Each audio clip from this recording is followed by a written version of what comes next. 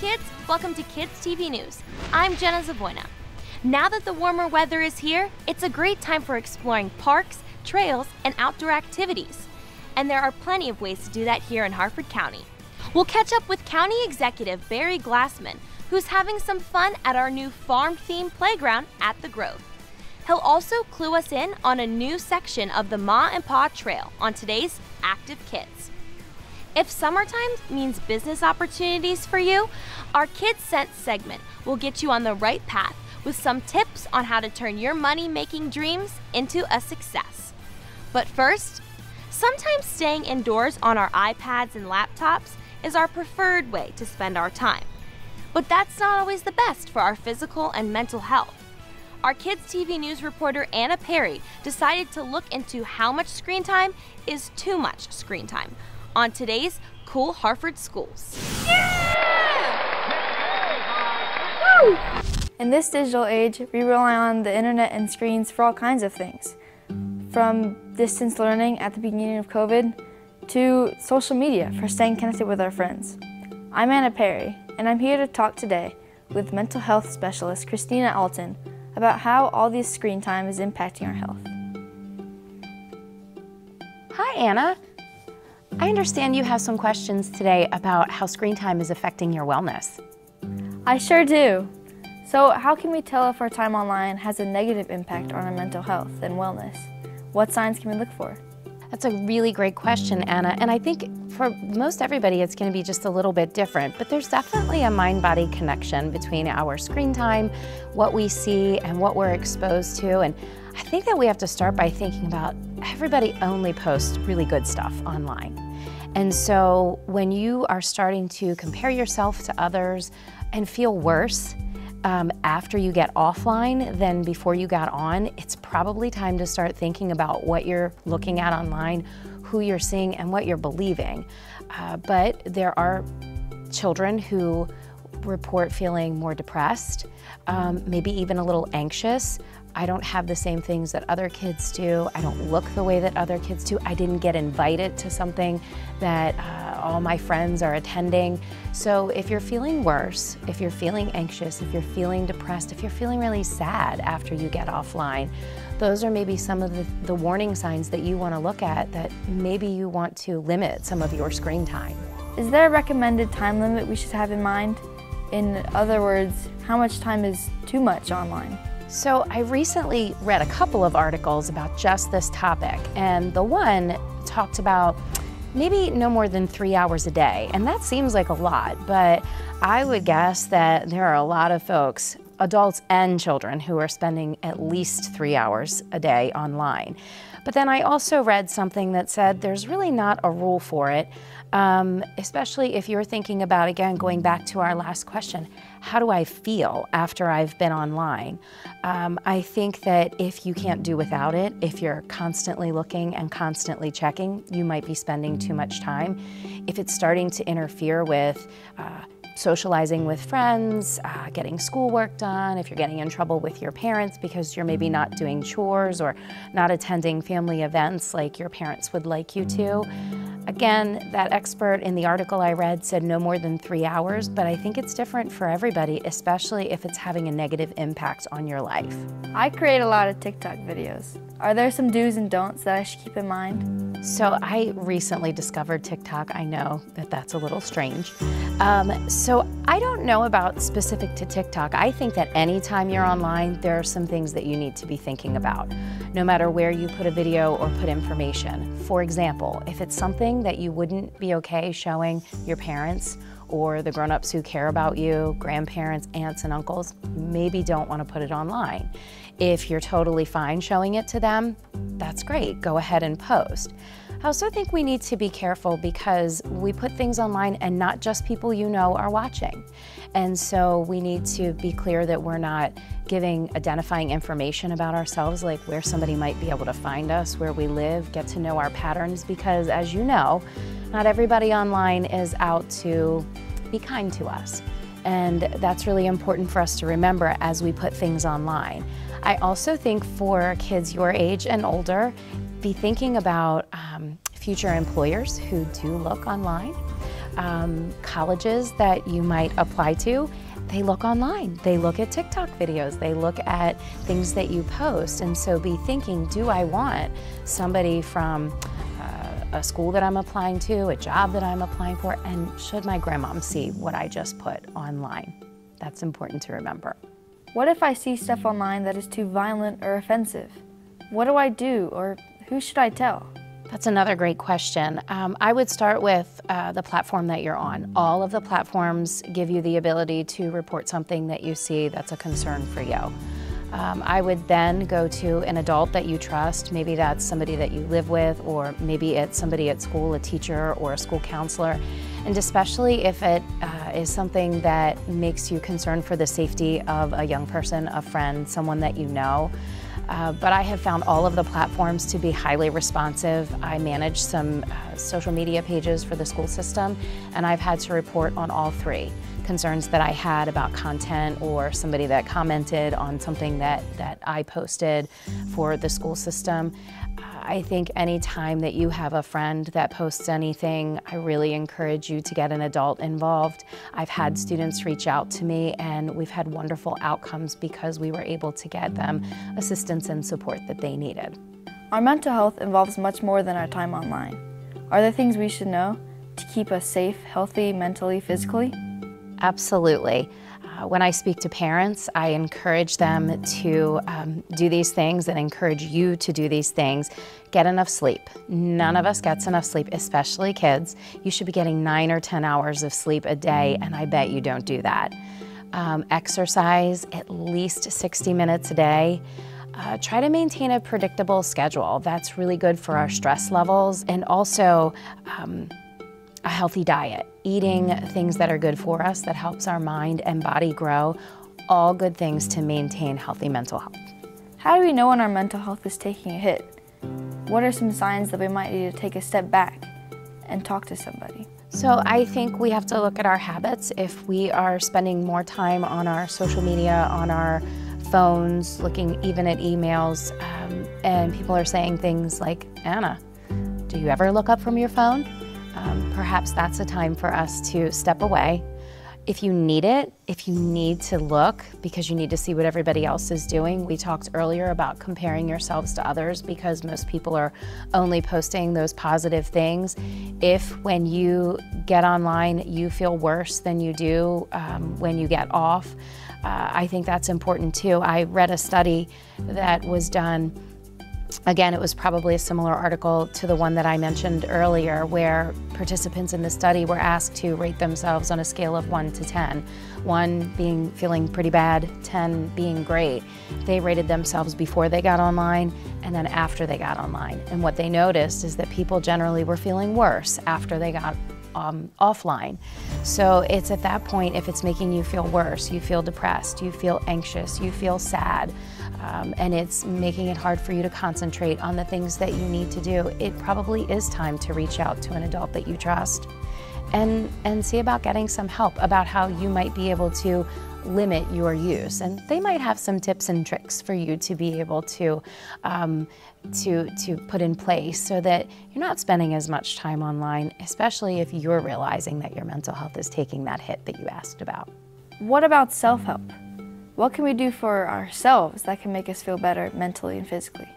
I think the 5 things that we talked about, sleep and exercise and eating right, limiting your stress and being predictable, those are all important, but what does that really look like? Maybe some of your downtime. I think having hobbies, what do you have to do and what do you have in your life that you enjoy as much as or more than being online? That's really important. And I talked to a group of students where we talked about not just knowing what your hobbies are, but having them readily available to you. Let's say you play an instrument and that's something that you really enjoy doing. Always make sure that that instrument is close by so that if you're feeling stressed, if that helps your mental health, have it nearby so that you can pick it up and you can play it readily when you're feeling that way. I encourage students to write in journals. Coloring is an amazing thing to do to help yourself. I think mindfulness practices, and you can find some great yoga videos on YouTube, although I know we're trying to stay away from being online. But if it's for something like that, I think that's completely acceptable. That will teach you those practices, taking those deep breaths, noticing what's going on around you.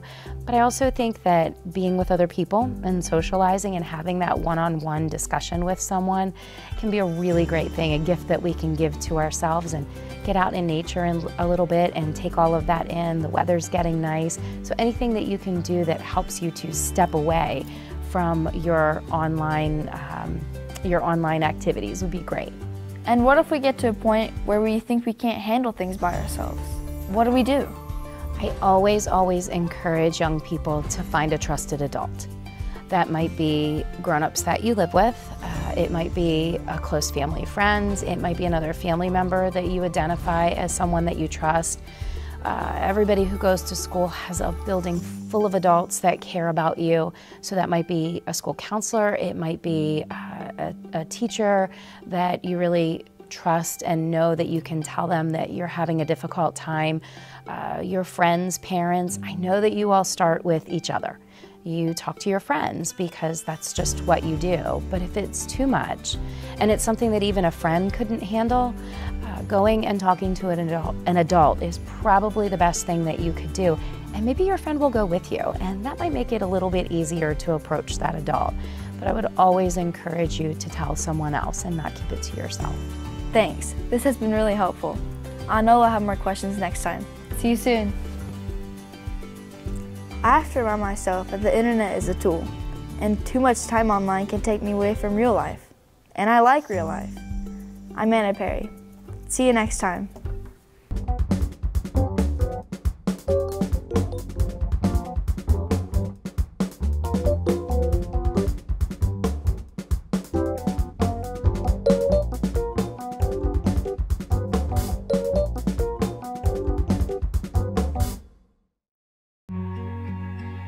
Slow things down and explore the timeless beauty of the Barn Quilt Trail of Harford County.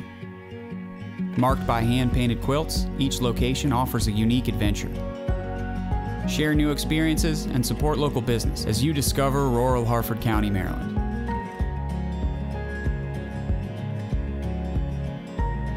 Come experience the culture and history of rural Maryland and take a trip on the Barn Quilt Trail of Harford County.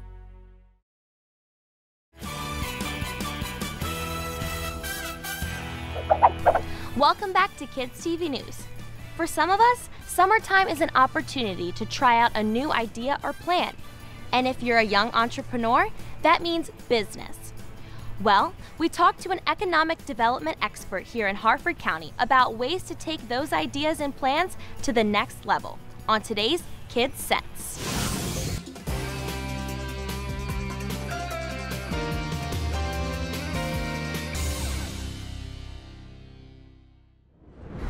It's never too early to think about starting your own business. My name is Bonnie Baresi. I'm with Harford County Economic Development, and I'm here to deliver expert advice to budding young entrepreneurs. We are seeing a lot of different types of businesses from young entrepreneurs these days. We're seeing digital technology, app development, computer software development. Many young people during the pandemic actually discovered talents as well as learn new skills, and they were able to take those and apply them to do businesses. In fact, one young person actually took that and created a gift wrapping business and during holidays and birthdays, and was able to be very successful with it. We see a lot of young entrepreneurs as well incorporate social and environmental and cultural missions into their businesses as well. So when taking an idea and bringing it to fruition when starting a business, really you have to have patience. It doesn't happen overnight. So make sure that you develop a business plan. Your business plan is going to tell you who your customer is. It's going to tell you who they are, what they do, where they live, what age are they, where do they shop. So you have to develop a business plan to know who you're selling to. And also it helps you plan out not only the next year, but 3 years, 5 years, 10 years out. It's meant to be something that you continue to go back and refer to. And also you should use the resources in Harford County to help you grow that business, to register that business, to make it successful. We have these resources at Harford County, such as the Small Business Development Center, that are able to do that for you for free. So how do you decide what business you want to get into? So we always say to do what you love, but there are a lot of different layers to entrepreneurship. So while you can do what you love, you also want to look at what are you skilled at as well. So what are you good at? So if there's a part of your business that you're maybe not as strong at, but you still love what you do, perhaps that is a part that you need to prioritize to maybe shore up and take additional classes or maybe hire somebody to help you with that. But definitely do what you love.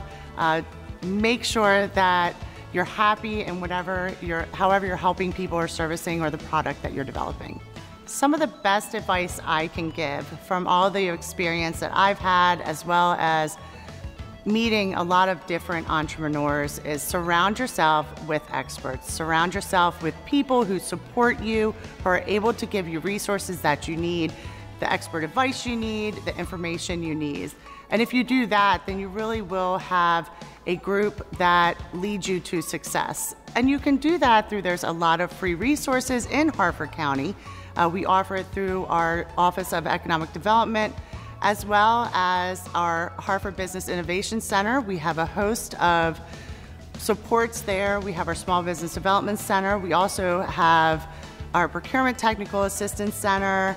We have a lot of different groups that are just waiting to help you achieve those goals, so you can actually give our office a call and we can then guide you to those different groups. Harford County is a great place to start your business at any age, and we are here for you through your path, regardless of where it takes you along your business journey.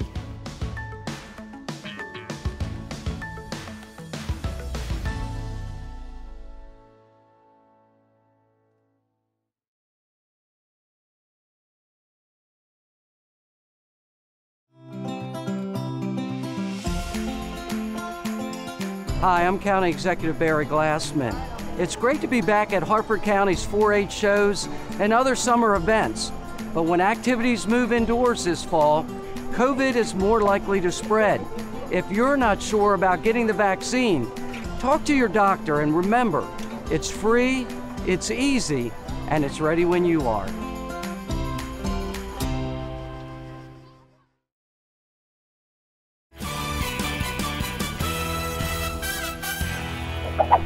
We're really fortunate here in Harford County. All year long, we've got things to do, see, and enjoy. So let's get started. First, we'll head over to the Grove for some time down on the farm on today's Active Kids. Hi kids, this is County Executive Barry Glassman. Now that the weather has warmed up, I want to talk to you about a couple of great things to do in Harford County to have fun and get some exercise. One of them is our new farm-themed playground here at the Grove. It is so much fun to play on a farm right here on the playground.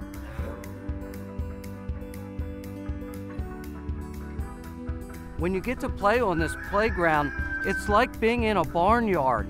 We have ladders that you can climb and pretend that you're in a barn, slide down a silo. You can even climb up corn stalks. That's one of my favorites. And we have a tractor that you can climb on, pretend that you're running a farm tractor. And my favorite, we have a sheep that you can stick your face in and pretend that you're a Barry. After you get done playing on the playground, we've also built some great trails here at the Grove. You can actually walk through some farm fields and walk over to Chesapeake Therapeutic Riding where there's horses. And in a couple of years, you'll be able to walk right to the new library. And on the weekends, you can come, do some shopping, and sometimes we have great food here at the Grove. So spend a weekend at the Grove right here in Street, Maryland.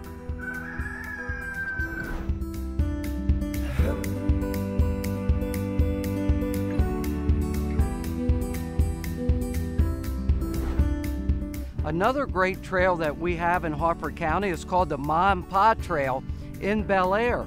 We just finished a new 2-mile section that starts at William Street and goes up to North Avenue. It's brand new. We've been working on it for a couple of years. So you can bring your whole family, your friends, and lace up your shoes and walk the old Ma railroad bed. The railroad used to go from Baltimore all the way to York, Pennsylvania, and you get a chance to walk and learn about the railroad.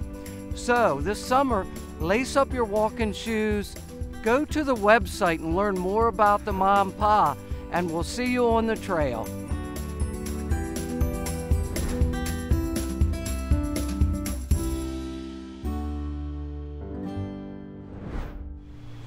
But wait, there's more. We've got a whole summer's worth of fun things to do. Let's check out our Kids on the Go events calendar.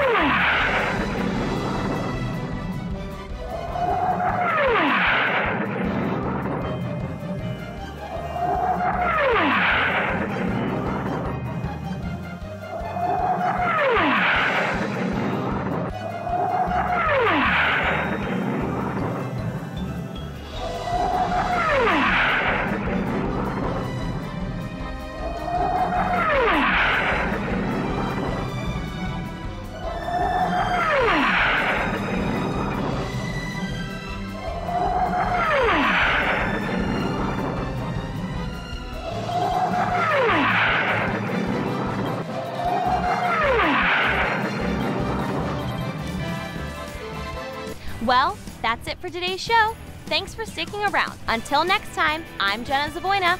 See ya.